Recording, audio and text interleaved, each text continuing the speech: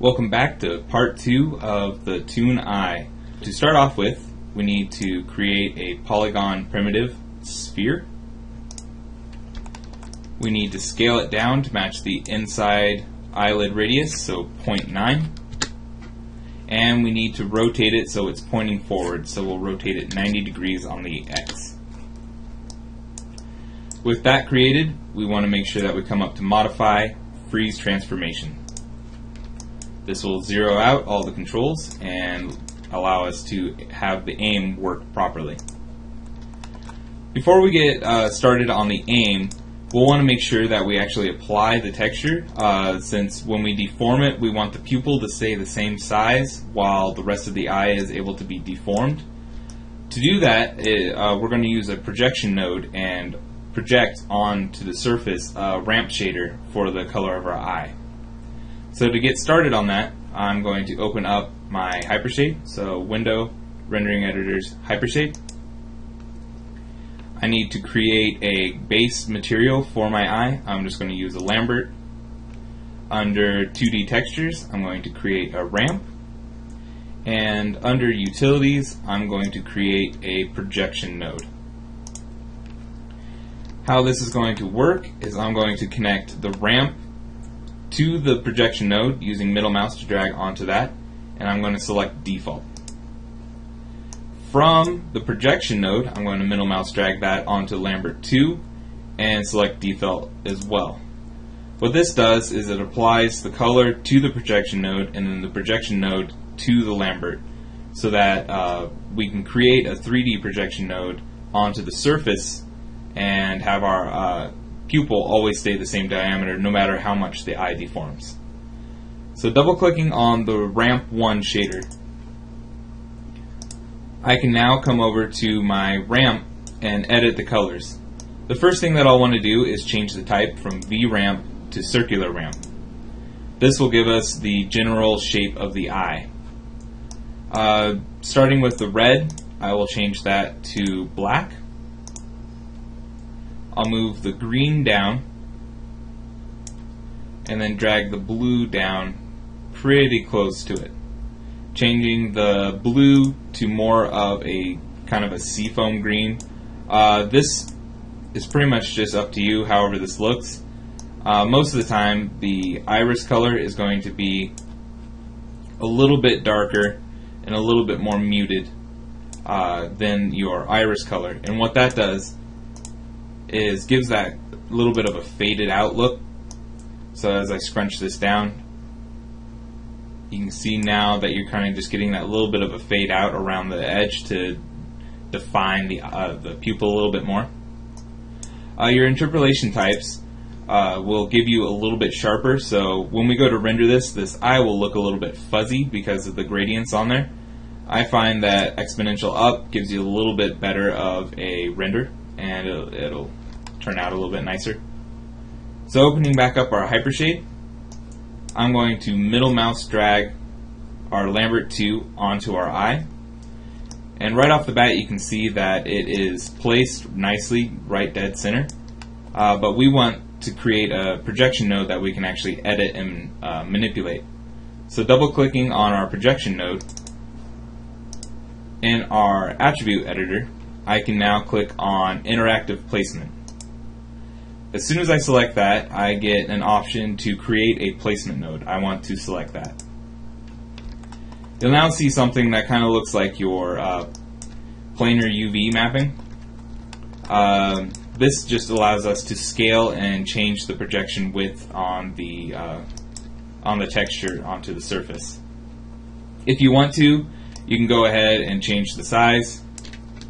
For now, I'm just going to leave it as is. So now, how we're going to get this to always stay parented is I'm going to point constraint this node onto the UV or the vertex of the eye. So selecting the sphere, I'm going to hold right click and go into vertex. I'm going to select that central vertex and then shift select my placement node. Coming up under constrain, I want to click on Point on Poly. This will parent the node to the points on the polygon model. You'll notice that the placement node shifts off to the side. I still have no idea why that does that, but it seems to be the fix to do that is inside your attribute editor you have your rotate axis. If you take whatever the value is and apply a negative value, so negative 90, that shifts it to the front correct position, and then shifting it on the Y negative 9 degrees reorients it back to the correct orientation. Not sure why we have to do that, but that seems to be what works. So now if I select my eye and I rotate it any direction, you'll notice that the projection node is always pointing at that vertice. After we have that, I need to create a curve that will be our locator, our aim constraint, so that the eye will always follow that. So under create NURB primitive circle, I'm going to rotate it 90 degrees. Then I'm going to move it forward a couple of units just so it's far enough that we can grab it easy and change the aim. I'm going to freeze its transformation, so modify freeze transformation, resets all of our values. And then just to make this a little bit more interesting, I'm going to go into control vertex and I'm going to adjust the shape of this a little bit. So I'm going to squash it, select these guys and squash them in a little bit, and that just gives us a little bit more of a eye shape. So with that, I'm going to select my curve, shift select the eyeball, and under constrain aim, I'm going to click in the option box. And what we're looking for is the aim vector. If I reset these settings, you'll notice it defaults to the X, but right now our eye is looking on the Z. So what we need to change is the aim vector to the Z. So if I change that to 1 and X to 0, I can now hit add. You'll notice that the X, Y, and Z have changed. This is indicating that this curve is now driving my sphere. So now, wherever I move this, you'll notice that the eye looks and the 2D plate or the projection node follows the eye. So I'm going to set that back to 0. And now we need to create the deformer that's going to deform the eye and the eyelids. If I open up my outliner, so window outliner, the shapes that I want to deform are the eyeball itself and both the inner and the outer eyelid, leaving the lofted surfaces alone since the eyelids are driving the lofted surfaces. So I'm going to select NURB sphere 1, 2, and polysphere 1, minimize my outliner, and then under create deformer lattice, I'm going to click in the option box. If I reset these, under divisions, we want just a square cube, so that's going to be divisions 2 by 2 by 2. Under grouping, I want to group the base and the lattice together, and under outside lattice, I want to transform all points. Going create. I now have a lattice around my eyeball. So if I hold right click and go into lattice points, I can select these points and now deform my eye to whatever shape I want. And all of my other nodes still work. So I still have the blinking eyelids, and I still have the correct aim. To make this a little bit more user-friendly, I'm going to create manipulators that will be able to drive the shape of the eye. So to start off with, I need to select each corner of the eyelid lattice box and create clusters. So I'll repeat that for each of the corners. Create deformer cluster. Hit G on the keyboard is the shortcut to repeat last command. Now that I have those, if I select these clusters, I'll be able to deform my eye just like I selected those lattice points. But since these can be a little bit hard to move, I'm going to create a manipulator that I'll be able to parent these clusters to be able to edit those. So under Create, NURB Circle, rotate it 90 degrees, pop into my front view. Holding X and middle mouse button, I can snap to the points in the upper corners, and I will scale down. Coming up to Modify, Freeze Transformation, just gets rid of all that history. And with my Move tool, I'm going to hit Control D to duplicate, hold X to snap to grid, and repeat for each of these corners. Making sure I go in and selecting all three and going Modify, Freeze Transformation, just to make sure all those are zeroed out. Now what I want to do is select my control and then select my curve, come up to Constrain and Parent Constrain.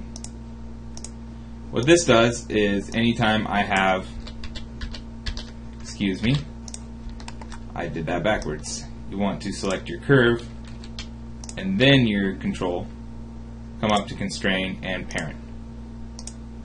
Now whenever you select your curve, you can now edit that and it will drive the shape of the lattice. So we'll do that for all the other corners. Select our curve, select our control point, constrain, parent.